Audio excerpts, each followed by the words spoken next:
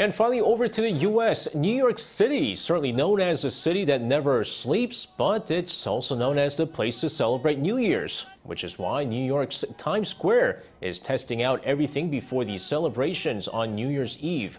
And on Thursday, it tested out the confetti in a number of trials.